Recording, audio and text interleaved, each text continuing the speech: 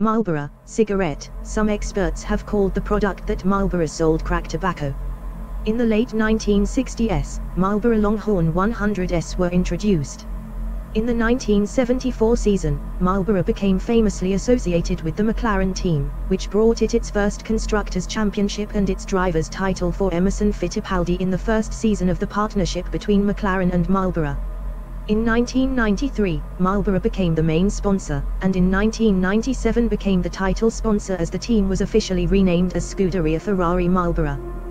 The Marlboro logo was removed completely or replaced with a white space from 2000 to 2004, changed to a barcode from 1994 to 1999 and in 2005 and 2006, or the text was removed while keeping the chevron with the driver's name and in the team member clothing. The Marlboro logo became a white square with a red stripe above with the driver's written name from the 1980s until 1996.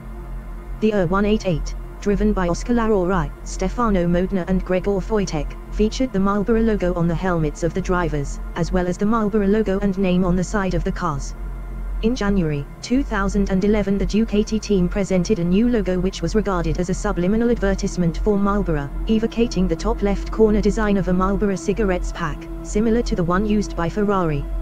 IMSA Sports Car Marlboro sponsored the Italo-American IMSA Sports Car Le Mans GT team Racing Competizione since 2004, but Racing Competizione opting to invisible the Marlboro logo due to the team respecting Tobacco Master Settlement Agreement regulations and also ban of cigarette advertising in sports. In May 2020, all brands of menthol cigarettes, including Marlboro Menthol and Marlboro Ice Blast capsule cigarettes, were banned in the European Union.